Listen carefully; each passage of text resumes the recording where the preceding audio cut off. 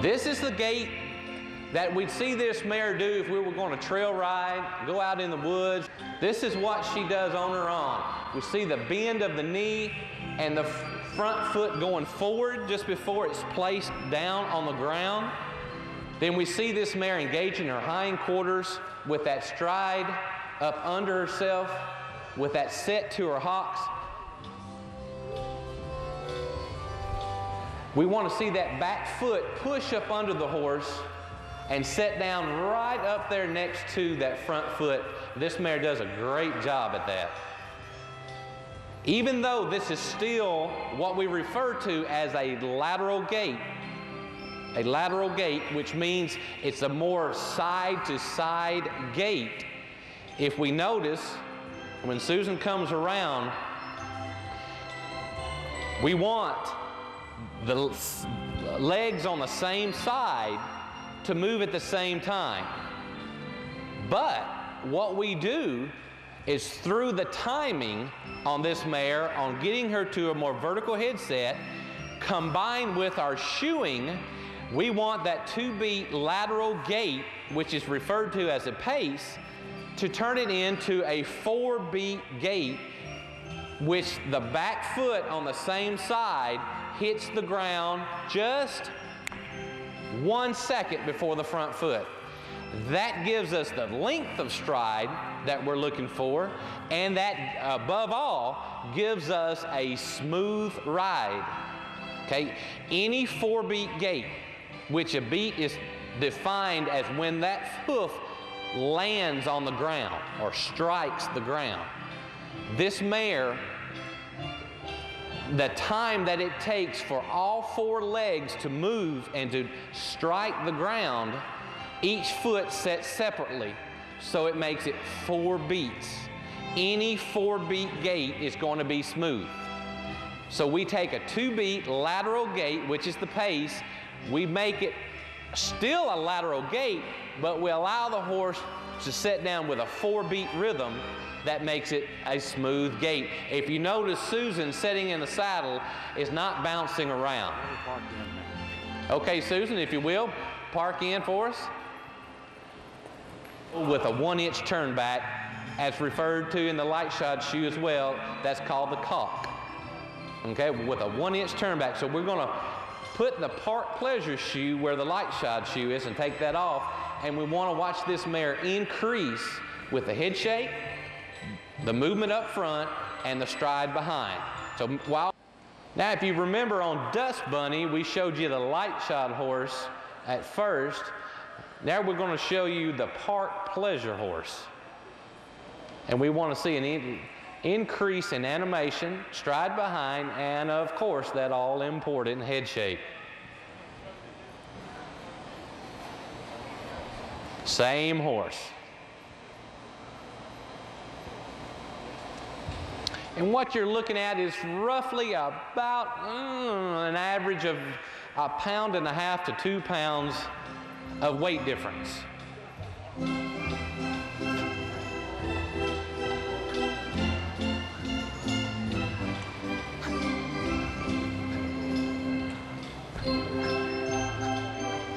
If you notice the head shake, the bending of the knee, stepping off the ground from the forehand, and the front leg going forward, we call that reach. And then you really see this horse engage her hindquarters and use that crooked, so to speak, back leg to stride up under her.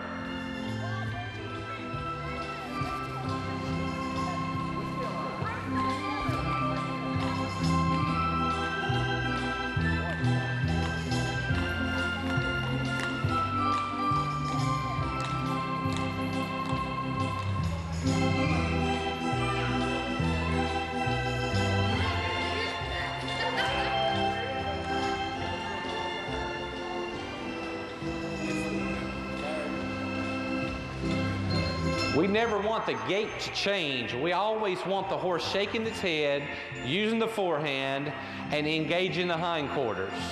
It doesn't matter what division, the greater the animation that the horse possesses, then the increase in the division that the horse has put.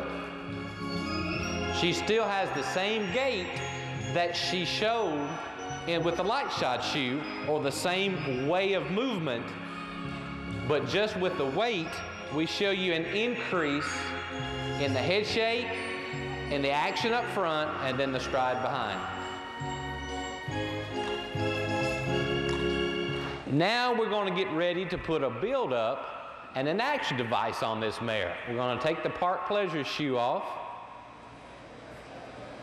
and go with a build-up. The build-up's going to raise her off the ground up front and give her a longer front leg by about 3 inches on the average. We're not going to change the angle of the hoof. We're going to maintain the natural angle of the hoof itself, which is about 40, I think it was, if I remember correctly, she's around a 47 degrees. Now we're going to increase the weight. The weight's going to go up. This shoe's going to weigh just under 4 pounds. So it's going to go about anywhere from 3.5 to 4 pounds. Now we're going to show you a padded horse. We put the build up on her, and we have an action device that weighs 2 ounces. So as our rider's preparing the saddle and getting ready to ride,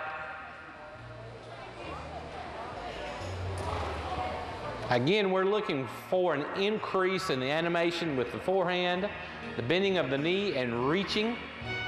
Then we want the horse to stride up under herself and engage those hind quarters even more than what we saw as a Park Pleasure.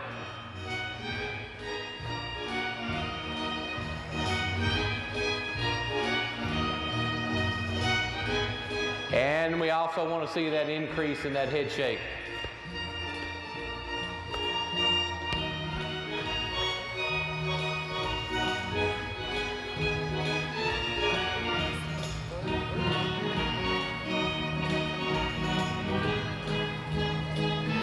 And that's a 2-ounce action device. Slow down a little bit, Susan. Slow down.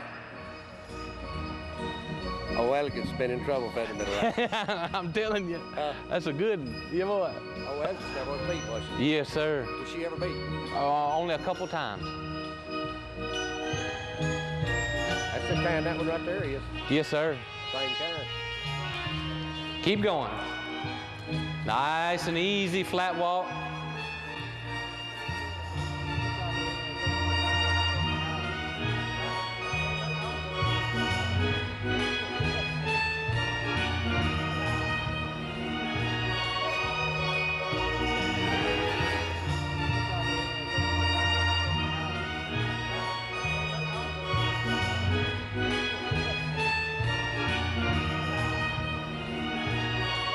Come on up, Susan. Turn her loose a little bit. Come on up. Now, right there.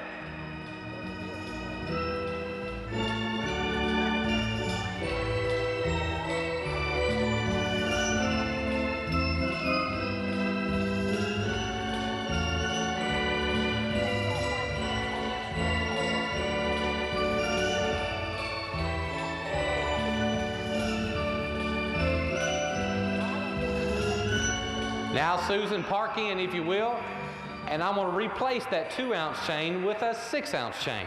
And we're going to go up in our animation level. Now we have a 6-ounce chain on this mare.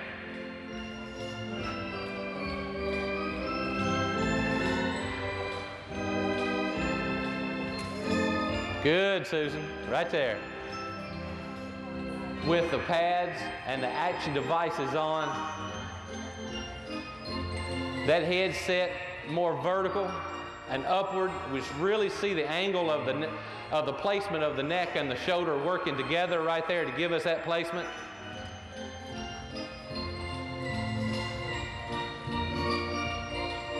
It really being the show horse that has become infamous with our padded horse or our performance horse that we see in the show ring.